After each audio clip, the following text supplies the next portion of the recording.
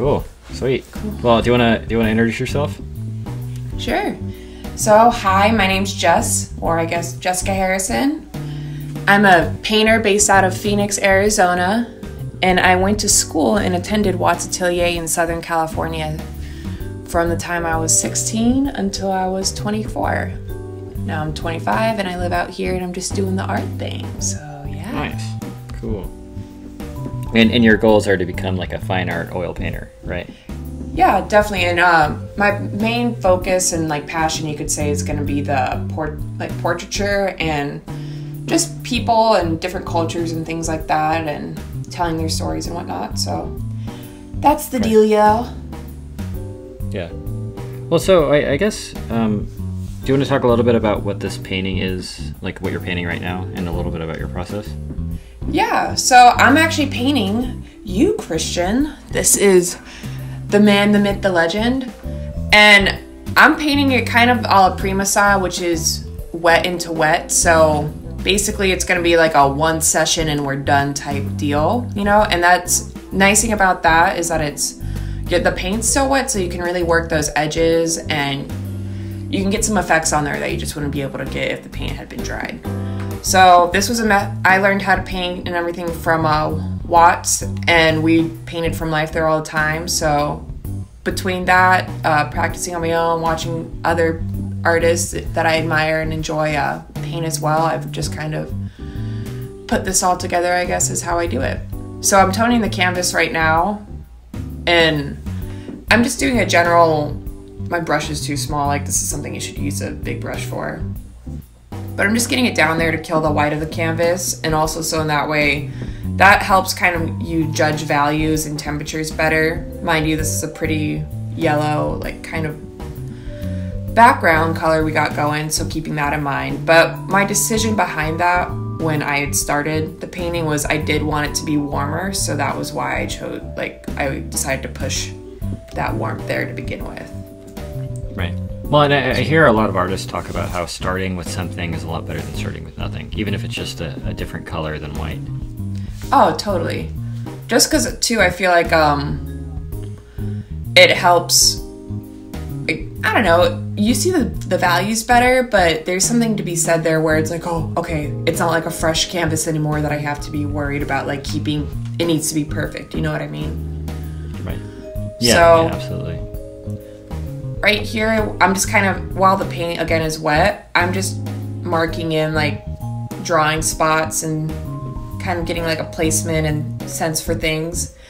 I'll always take the time in the beginning of the drawing to make sure that I get it accurate. And not only do I do that in the beginning, but I'm going to be doing it throughout the process as well. Things have a habit of moving and drifting. And I know that sounds weird because you're like, well, I drew the eye on the surface, why is it moved over? Things just do, so you gotta keep that in mind. Well, I remember when I was watching you do this, at this stage, we were talking a little bit about it in the video, where this is probably the most important part of the entire painting. You know, it's not the sexy part of putting in the color or the highlights or anything, but it's probably the part that's going to determine the quality of the painting, you know. And I remember you spent maybe an hour just like doing a light draw-in, essentially, of where you think things would have gone for the painting. Yeah, I feel like it is super important too to further expand on that, just because if you get this foundation right, then it saves you all that time later on from having to correct things. And it's like, that would be horrible if you painted a really cool nose and then, oh, look at that, it's in the wrong spot. So now you have to go and redo everything. Yeah, absolutely. And I don't know, I've been seeing that across the board. It's like every artist I've talked to agrees that this first 20, 30 minutes or an hour is probably the most important part of the painting. And it takes a lot of like getting rid of your ego or getting rid of, trying to make things look super cool. So I guess, do you want to talk a little bit about what your decisions are right now? Yeah, here, are you picking up on my AC a lot right now? No. Okay, cool. Yeah, it's like blowing, so. Alright, right now, I have the drawing established, for the most part, And I'm feeling pretty confident with that. So now I'm going to start establishing my dark patterns. And I pre-mix some paint too on the palette as well. That way I can just kind of like, I have like a big mother mix that I can go from. So this is the general color of the shadow, but you know, I need to make it more yellow, or I need to make it more blue, or like push it this way or that. I already have a bunch of paint mixed up, so I can add in that little variety or like adjustment to it. So I'm going through the shadow pattern right now, and I'm just kind of blocking all that stuff in, squinting at my reference a lot. That's a big thing. Make sure you squint, because we have a habit of getting so caught up in little details that we lose out on the big picture, and that's often how things get kind of wonky and out of sorts. And you'll even see me in the video here, like I remember when I was painting it, I was like, oh shoot, you're getting caught up in these little details. Chill out, like keep going, keep moving. Right. Yeah, definitely. Well, and I remember, I mean, we talked about this before, but I think the idea of painting is actually super simple. And I remember I was talking to another painter about this, where when you make a mistake in proportion or value or something, it's generally because you weren't paying attention. Because when you think about the idea of painting, it's actually all just about direct relationships, and where a nose is or where an eye is or any of that kind of stuff can be measured pretty easily. You know, and if you were unable to make that decision on where you think something should go, you're probably thinking about, you know, your job, or, you know, like stuff that's like not directly related to the painting. There, and as I'm stepping back to see, like, oh, check measurements, you know, this is feeling off, and I'll catch the mistakes that I was making, and I'll just sit there and be like, oh my god, why did I even think that was even remotely over there? And a lot of it too is just because I was mindlessly doing it. So it's kind of this weird balance, you know, where it's like it's like you zen out when you're doing it, you know, because you're in the zone and you're thinking in a sense like that, and it transports you, but at the same time it's like, well, you can't go too far down that rabbit hole, because you still need to be present enough to make accurate decisions, especially in the beginning stages like this, you know. Yeah. Well, and I found that drawing is this super meditative thing, and a lot of it has to do with just you know, being in the moment and making the correct decisions, and not necessarily like, you know, it's both being like very judgmental and very intentional with the decisions you're making, but also like not being you know, too much, like too uptight with yourself, like being okay with just the fact that you're painting. And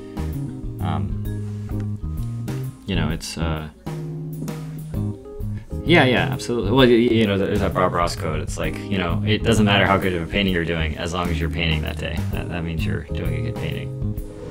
I agree. I mean, I found like too that when I relax into it that way, and I'm not worried, like, oh my god, this needs to be perfect, or putting that unnecessary pressure on myself, I end up doing better paintings, because, like you said, it's like you're focused on it in the moment, you're not stressing, and it's overall just a way more enjoyable experience.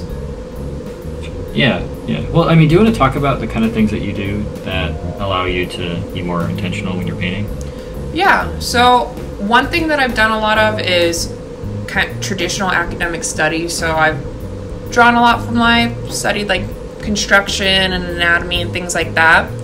So in that way, when I'm sitting here and I'm painting, and I'm trying to do it at a faster speed too, you know, with the alla prima, that way I have that knowledge base to work from, and that'll help with my decisions that I make here. So a certain brush stroke that you might see me do at an angle, or some of these strokes that you see, such as up in the mouth where they're more planar, that, you know, I'm using my knowledge that I've gained from the Azzaro head, which is awesome. I'd really recommend that to pick up. And then also, say, even doing like Vanderpool and studying how he designed lips and everything. Mind you, Christian, like, you're not a female, obviously, so I wouldn't, in the case of Vanderpool, want to design your lips entirely like that, you know, because that would give you very feminine lips. But just kind of overall thinking of just like the design.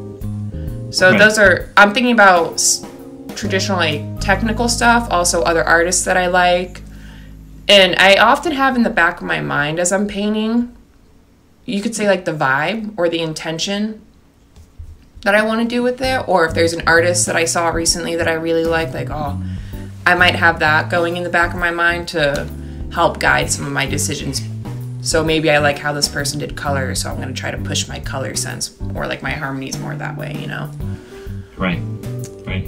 But yeah, you can see here, I'm going pretty planar with my brush strokes often. And I try to do that to keep it sculptural, and also it gives me a sense of like the form as a three-dimensional thing too. So that's definitely helpful. Right. Yeah, definitely. And I think it's all about just keeping that simple, that simple read, keeping it as like, making it as hard as possible to make a mistake, keeping it as binary. It's like, you are very blatantly making that cheek, very, very planar on my face. Mm-hmm. It's hard to like, it's hard for that to be anything else other than the plane. And I am skipping ahead in various parts of the edit, just, it's, oh no, that's fine. It's cool here because you can kind of see now, I'm starting to add, like, things are making a little bit more sense because I got the dark of your hair in there established. Yeah. That's one thing I really recommend for people to start with often is the hair or something easy. I remember Ben and Meadow at Watch would often say that, like, start with something easy, like in the forehead or the hair. And that being the case because the hair is a good spot. Oftentimes you'll have your darkest darks in there, with most people being, like brunette or dark brown hair or something like that. And that'll help establish the value range also on that portrait. And I like doing that. And then I also have got the lightest part of your face established too real fast, on that right side. So now it's kind of just a matter of like, okay, how's this working? And it's like you said, that big, simple, like keeping it simple. Well, if it doesn't work at this stage, when it's this simple, then it's not going to work with a bunch more stuff added on top of it. You need that strong foundation. So that's part of the reason why my starts take so long, I feel like, is because I get caught up with that, which is like both good and bad. Yeah, well, have you ever heard of how Jeremy Lipking paints? No. So I really want to watch him. He'd be amazing. It's really, I've never seen him paint in person, or I've never seen his DVDs or anything, but what I've heard is that he'll spend, like, he paints extremely slowly, but every decision he makes is as accurate as it could possibly be, He'll, like, spend 15 or, like, 2 hours putting in a head, like putting in a land or something, Yeah, just to make sure it's as, like, every decision he's making is as the decision he actually wants to be making, trying to be as like intentional to almost a point to where it's like it is not fun to watch, it's like it's actually pretty tedious, but it's getting away from that like ego of trying to perform and trying to impress people with the quality of your painting and trying to make a good painting instead. Yeah, it's like, well, and the thing is too is that in the long run he would save a lot of time because he's not doing a bunch of wasted effort, you know what I mean? Yeah, exactly. I think he's a fast painter, but it's not because he's actually a fast painter, it's because he's making really correct decisions. Mm-hmm. And that was something too that people want to rush through these early stages because they want to get to the sexy part of the fun, juicy brushstrokes and color, which is amazing and fun, understandable completely. That being said, though, it's like, man, dude, you're going to have so much more fun with that part of the painting and that part of the process if you just take the time right now to get this done. And I mean, absolutely. I love this stage too, though. I have so much fun.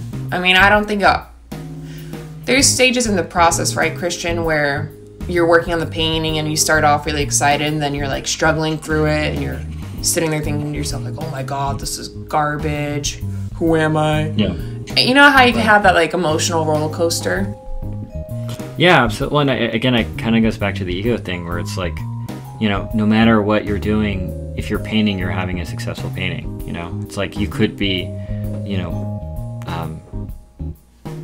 like taking out like you could be a garbage man. Nothing against garbage men, but you could be like, you know, mowing a lawn, or you could be, you know, doing a number of things you would rather not be doing, or you could be starving, or so, I don't know. It's like, and the fact that you're painting is like it's almost like an expression of your freedom and your ability to just like sit there and observe something and you know, be thankful for that, you know, and anything else beyond that might be like you're defeating the purpose of painting in the first place. Yeah, I really like that. Like, I really like that a lot, because when you think about it, you don't, unless you need to take care of other things first before you can sit down to paint, like bills, stuff like that, life things. And, you know, you are really fortunate if you have the time, like I've been able to have, to sit down and paint, you know, work on something like this for 2 hours, let alone, you know, spend years going to school for it, you know, and tons of time just being in those environments. I'm really, really fortunate that I've gotten that opportunity, because most of the people in the world, even just here locally in the US, like won't get that. So, well, to me, it seems like you've intentionally sought it out. You know, I was talking to Lucas about this the other day, where it's like you've made intentional sacrifices in your life to pursue art. You know, it's like you're not necessarily like going and trying to be a lawyer or a doctor or anything, which there's nothing wrong with that. It's more of just like you're not necessarily pursuing money or you know, like security in a sense. You're pursuing like traditional security. You're pursuing something that you actually, you know, could spend the rest of your life doing and never retire and totally be okay with that. Yeah, that's I'd rather live my life like that.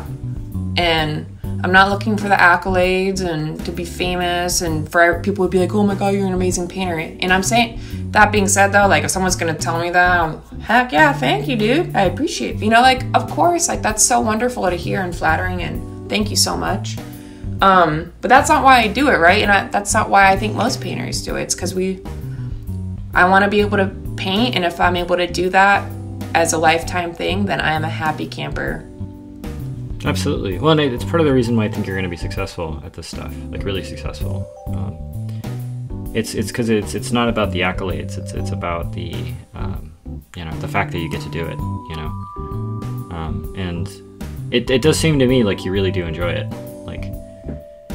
Like if you, well, and just for context, like again, for anyone watching, Jess is currently working as a waitress right now at a restaurant and spending her free time, you know, painting and studying and doing all that kind of stuff.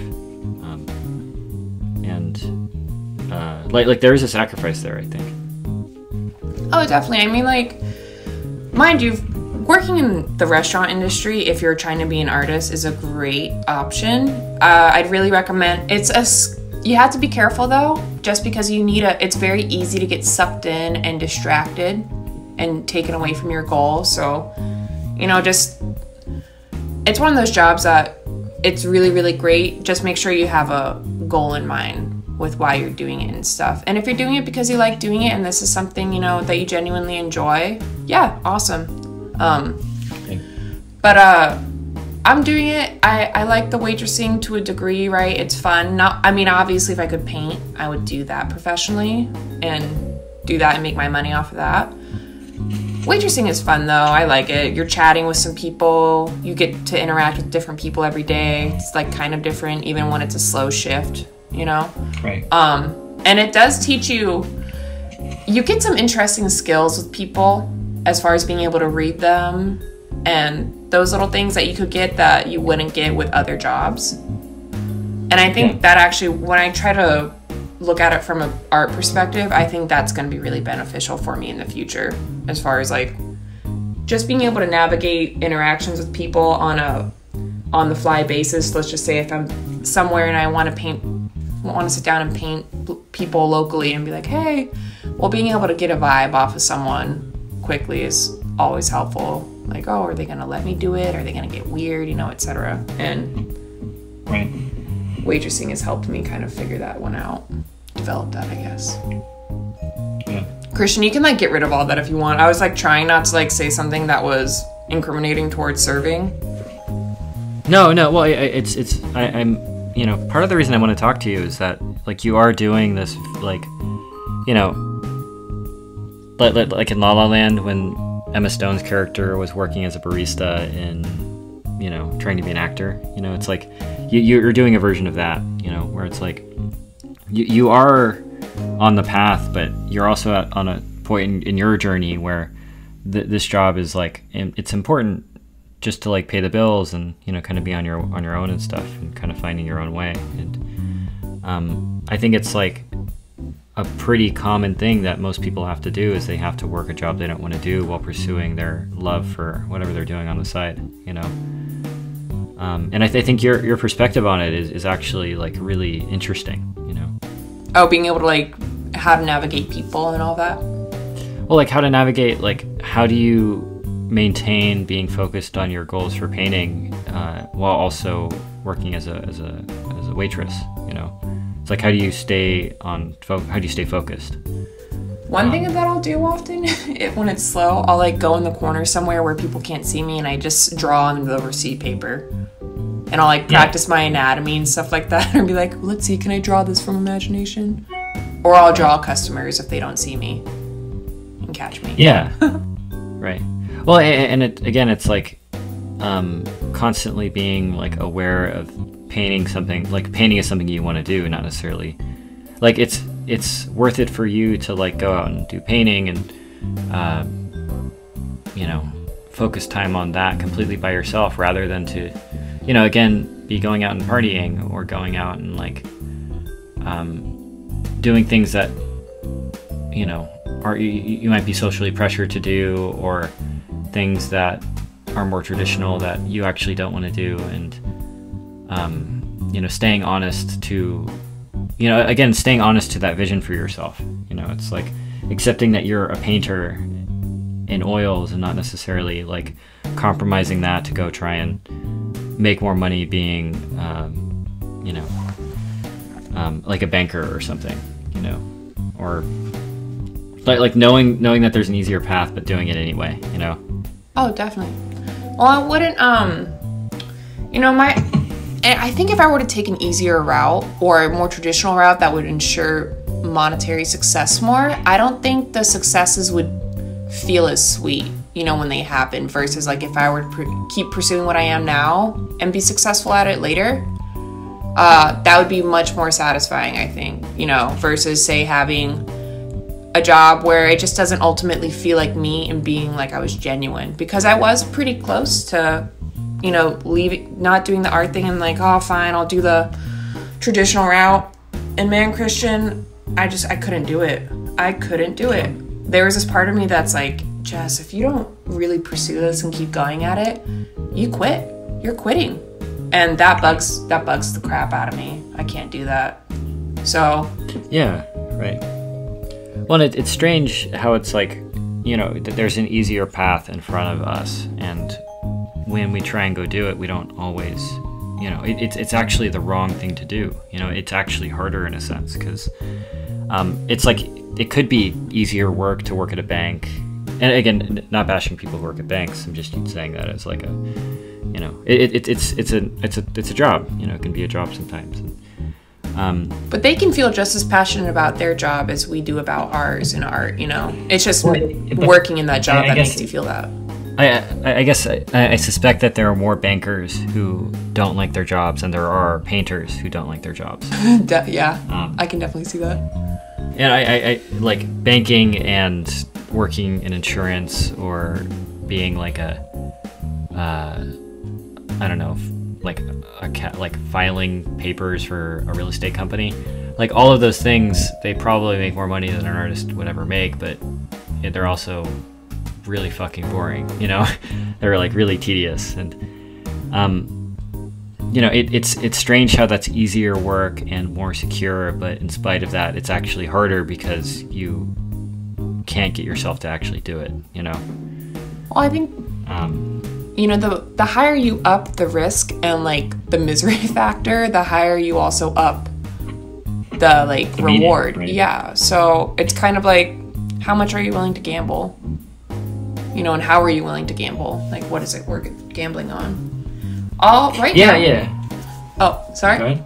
I was just gonna say, like, so right now I've got what I've been doing is, so as I'm watching myself paint here, one thing I did was that I wanted to get my background established to help with temperature relationships, and I often will use like I mentioned earlier, I'll get my main masses established on the portrait, but when I start going into color and I want to have a more accurate representation, I want to get like the full context of things established, then I'll go into the background and I'll key in a color or something there that I'm going to do so I can judge that relationship against the values and colors. I'm like messing up my words here.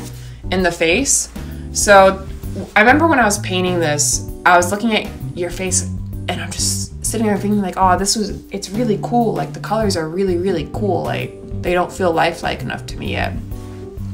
And that's partially because, you know, one, I have that background color, that base coat of that really warm like gold.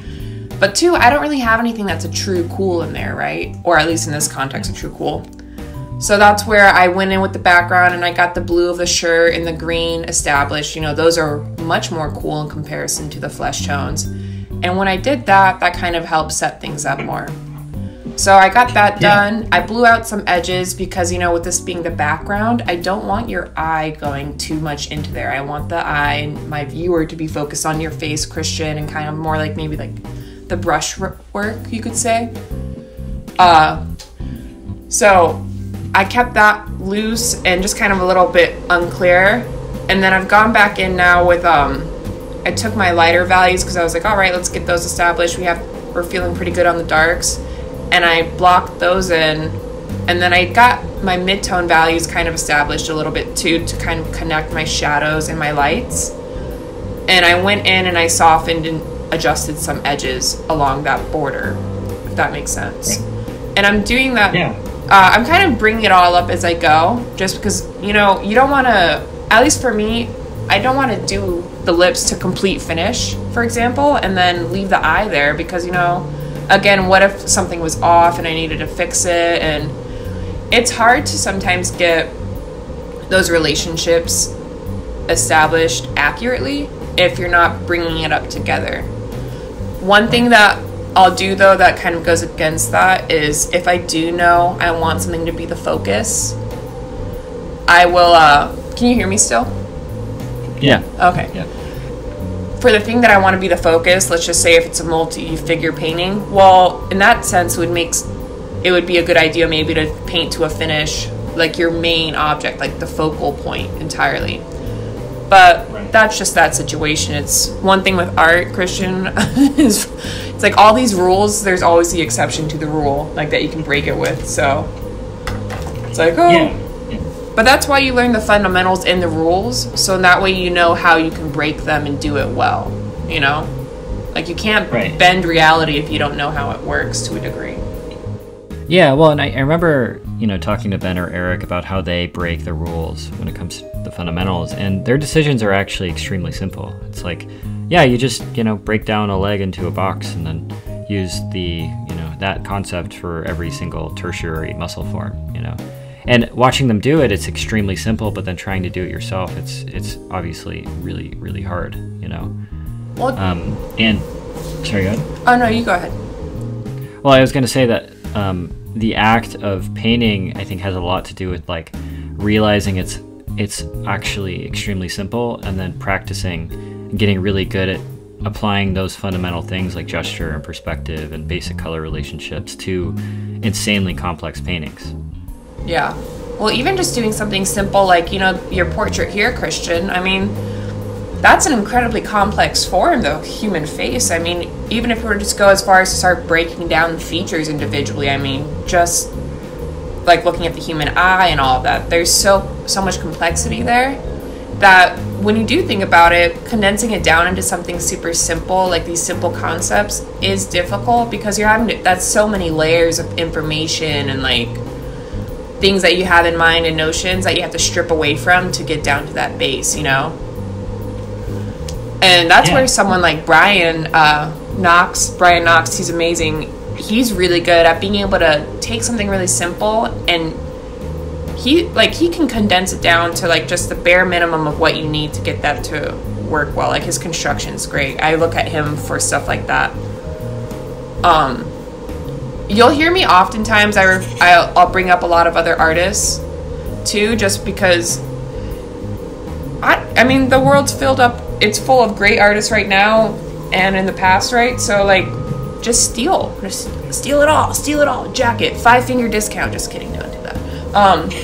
But like, you know, if you like something, think about why you like it and then maybe try to mimic that on your own. I remember Eric one time it's probably some of the best advice I've ever heard for art, and he was sitting there saying like, you know, it's easy to sit there and say you don't like a painting, I don't like this, I don't like that, but ask yourself though, if this was your painting, like why don't you like it? What would you do differently? And ever since I heard that, I've looked at so many paintings and other things, or listened to music, whatever it is, and been like, oh, I don't like that, I would do this differently. And thinking actively, like going from just thinking, oh, I don't like that, to really thinking about why I don't like it or what I would do to make it different. That's helped me form my opinions more, become more opinionated. And also too, I think it's important. You learn a lot that way too. You can look at a Bouguereau painting and not like it or not like something about it. You're allowed to have your opinion. You know, it's just like, are you going to do anything productive with it? Yeah, well, and I remember somebody saying something to me that really resonated, where it's like, you could learn something from everybody, including the people you don't want to learn things from, you know? It's like a homeless guy knows a lot more about sleeping on the street than I ever would, you know? He's probably really good at, you know, surviving in a really harsh environment, or, you know, but you don't have to learn anything from observing that person. You can learn about, you know, maybe, or if you're looking at a Bouguereau painting and you really don't want to do a Bouguereau painting, maybe you're like, you learn that about yourself, or that's way too technical. You know, I really admire the finish, but to get there, I would never, ever consider doing anything like that. And in a sense, you're learning something about yourself. Oh, totally, dude. Because it's important to know just as much as what you do like, as much as what you don't, right? Yeah. Because like, you can't have a like without a dislike. I mean, it's like two sides of the same coin. But yeah, absolutely. It's kind of, I have the painting with me here finished, and I'm looking at it as I'm watching myself work on it. It's kind of a trip. So right now too, I'm starting to gesture in some of like ghost in some of the facial hair you have. I did make your chin way too dark. Like, you definitely don't have facial hair like that. Sorry, Christian. But one thing to keep in mind, so with beards or any sort of facial hair, I will cool it down a little bit. I also don't make it, say like where on his upper lip, Christian, where you have some of that stubble going, I'll take some of the hair mixture that I want and I mix it in with my skin tone, because really, if you think about it, it's kind of like you're looking at the skin still through, it's like you have a filter of the hair, right? And that's kind of cooling down the skin. So thinking about it like that, I have my skin tone color that I would paint for there, but then I'm gonna tint it a bit more with that hair color, right? So that way we kind of have that relationship working. So I do that. That's how I establish that color, and then I paint it thin, because especially with things like facial hair, a lot of what gets hair and things like that to read is that layering, right?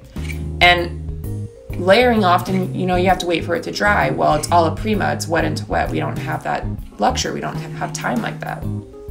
So one thing that's important to do, and this will be something you establish yourself as an artist the more you do this stuff, is, you know, let's get that part of the facial hair established right now so it can have some time to set up and settle in a bit into the canvas. And then that way later on, when I go back to do a little bit more detail or work the facial hair a little bit more, it's not gonna all pick up or like smush into itself. And I also can still get that layered effect without having to actually wait all that time. So yeah.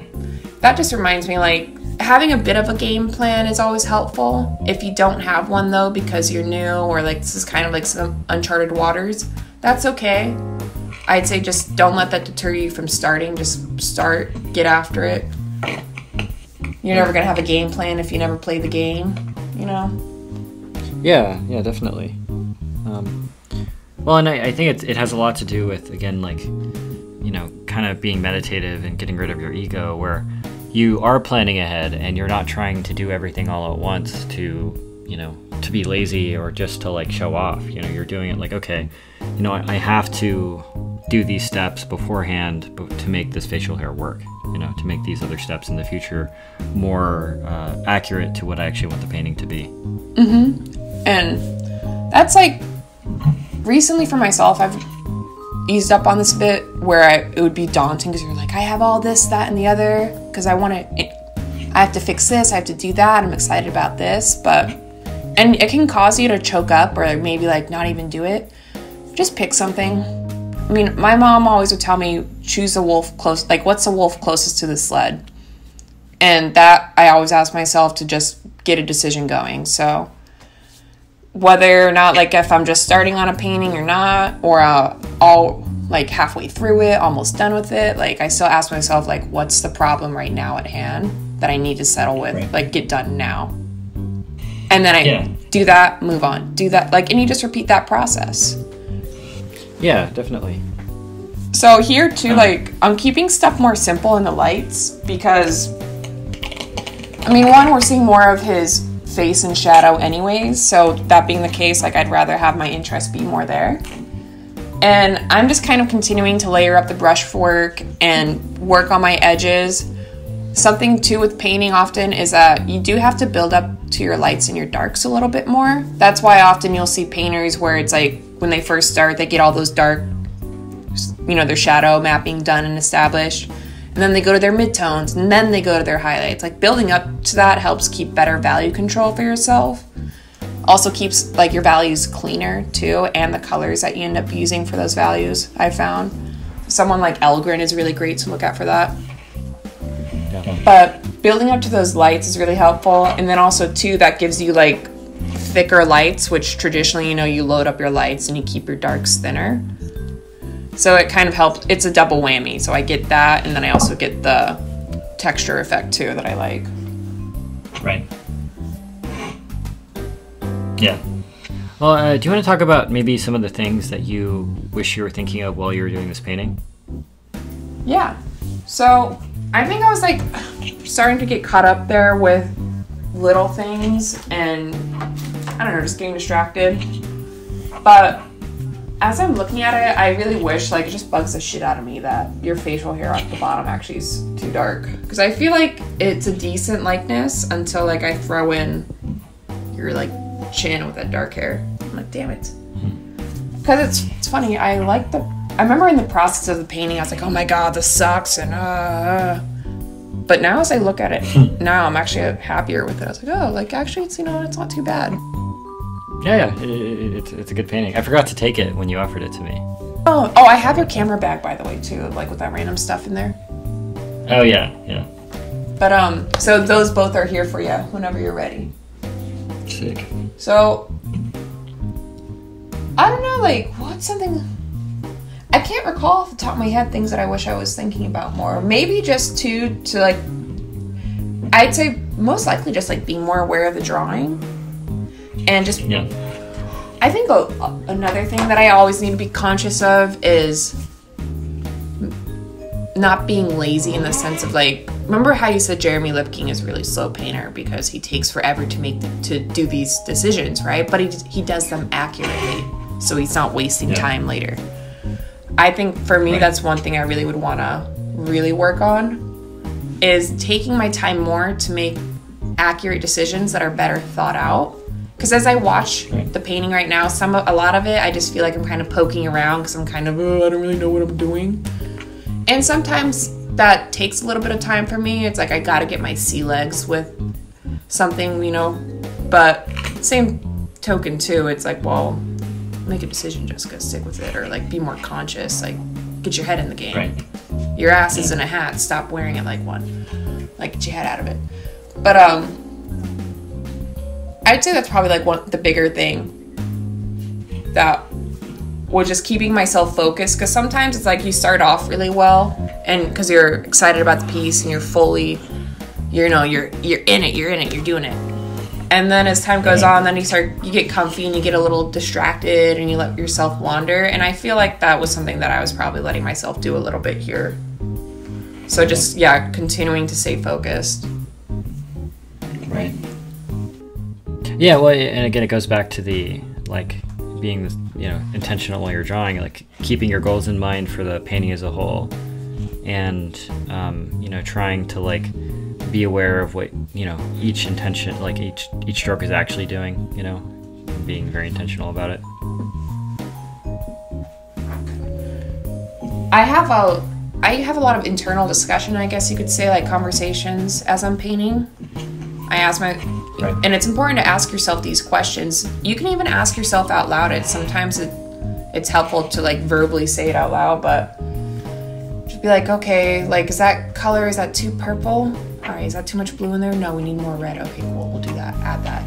That line, oh, that's too curved. I need to straighten it out more. Like trying your best to have unbiased and like, looking at things objectively, and then doing that. I mean, again, it's something Eric, I remember, told me. He's like, well, what feels wrong with it? That feels wrong. He's like, well, why didn't you fix it? Why didn't you do that then? It's like, if that feels off, adjust it, see how that works. Yeah. Keeping that in mind, though, one thing to keep in mind for people as they are adjusting, or if something's just feeling off and you're like, oh, I just don't know what it is, you can take a photo on your phone. Sometimes looking at it through a different lens or like in a mirror is helpful. But sometimes those things that you think are off really aren't. It's the relationship is off. So you have to look somewhere else in the painting where there's something, it's a different thing that's off. It's just the way how that's interacting, say, with the ear is making the ear look like it's off. Does that make sense? Right. It's like kind of like the context of it. So keep that in mind too. Like, just it's important to look at the painting and the process, step back from it as a whole.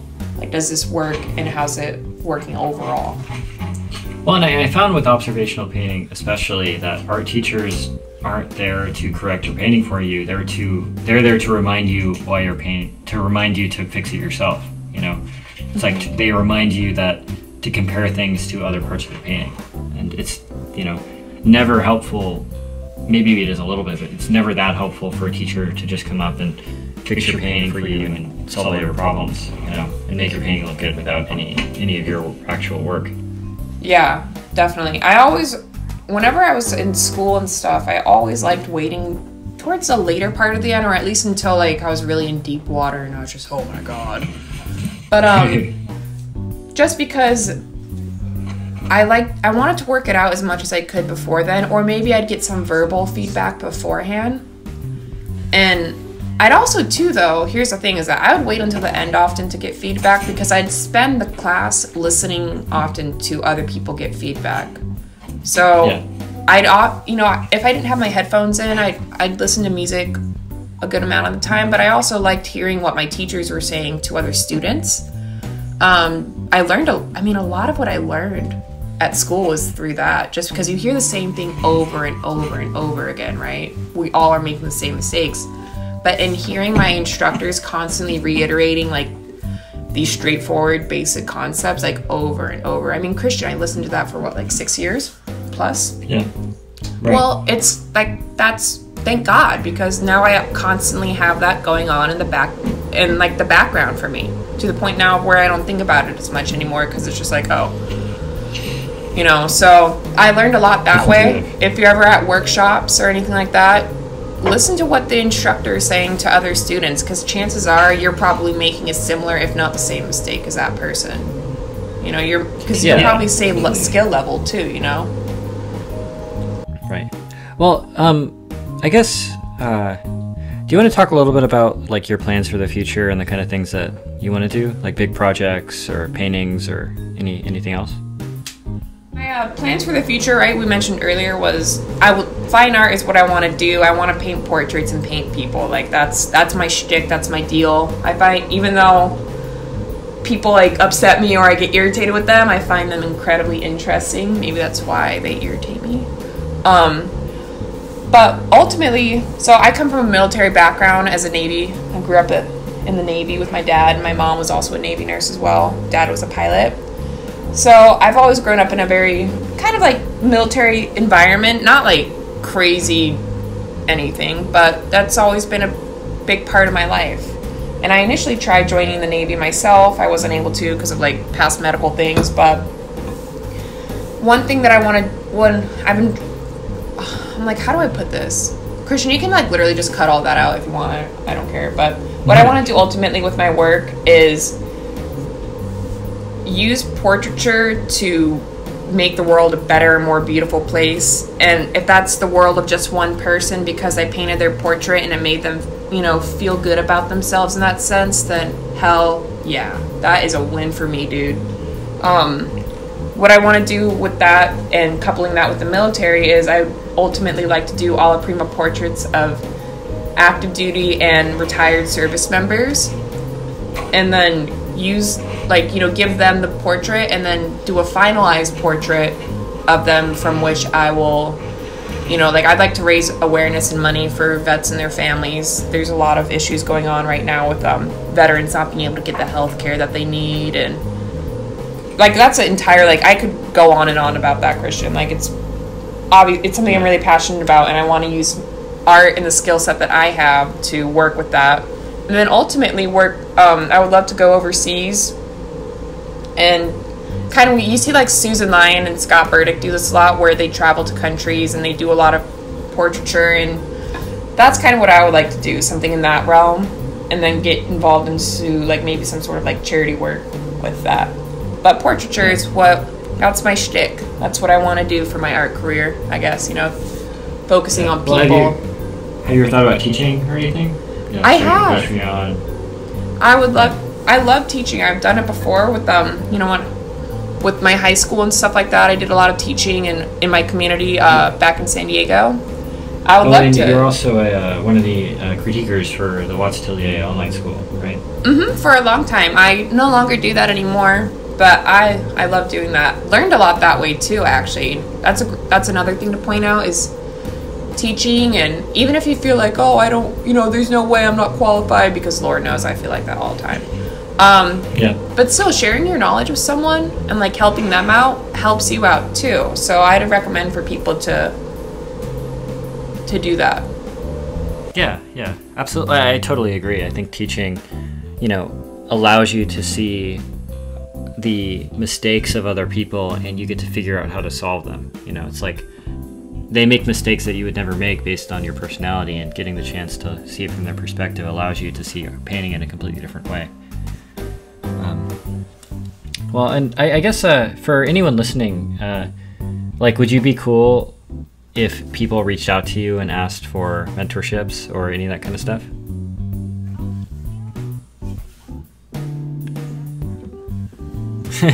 Yeah, dude. Sorry, go ahead. I highly recommend, if anyone listening to this or watching this is curious about learning the process of painting. Jess is a great artist and, you know, a very fun person to be around. And I think, you know, she would be helpful to anyone that's curious about the process of getting better at oil painting and what it means to actually, you know, practice on your own and get better on your own. Oh, thank you, Christian. And I would love to help anybody out with that. So my door is always open, or I guess my DMs are always open. So slide in. Yeah, dude. Well, we have about 3 minutes left on this recording. Are there any other closing thoughts or anything you want to talk about? So I'm just hitting it with like the last kind of little things. I have a soft brush there that's beat to crap Robert Simmons Sable, R.I.P. They don't make those anymore. They never do with good stuff. But I'm just softening some edges. I went in and I hit up a couple of highlights and color notes on Christian's face. I don't know how well you can see them in the video as far as like the color notes. That's something that can be hard to pick up on via camera. But on the shadow side, you can kind of see it. I hit some blue notes in there, like a couple of blue strokes up in the eyebrow and by the eye. I don't know, I felt like doing that. Also, the eye for me like was the focal point, even though this is a very loose and impression type painting. The eye is the focal point, so that's why I did most of those little blue notes around there. And I hit up a couple more lighter highlights too on the lid side of the face. But that's kind of like, I was just going around last minute, adjusting little things here and there, and just getting a kind of final sense of like, all right. At this stage too, mind you, there are some things that I know, and I have this with every painting as well, I'm sure every artist does. There's some things that you're like, oh, I don't like that, or I'm not happy with that. And it's just one of those things that you have to be like, okay, just move on. There'll be another painting, we'll have that. And not in the sense of like, and that's not to go against what I was saying earlier and having your drawing be accurate. Like that stuff is, I feel like you need to keep on top of that. But what I'm trying to say is don't let yourself get bogged down with should've, would'ves, and could'ves. Like keep going and then just keep that in the back of your mind for the next time you paint. Yeah, and it's always about the next painting, not about the painting that you're doing. Yeah, it's. Right. I mean, it's the journey, man. It's the process of it. It's not the final, right? Like you just said. Yeah. So, I'm knocking down the paint real quick too, for the glare. Sorry, go ahead. I'm using that soft brush right there to like knock down the glare too, because you'll find that when you paint, the light will hit the paint strokes in a certain way, and you'll get this really annoying glare. So using a really big soft brush and very light pressure, knocking it down that way kind of helps with that. Nice. Well, it's a good painting. I like it a lot. Thank you. How should people follow you? Huh? How should people follow you online? Ooh. Well, my address is... No, just kidding. I live on the second floor, so if you can see into my apartment, you're really tall. Anyways, my Instagram is going to be jtown755. That is JTOWN 755. So I should probably change that to make it more professional, but you know, I like my high school drinking name. So what's the significance of 755?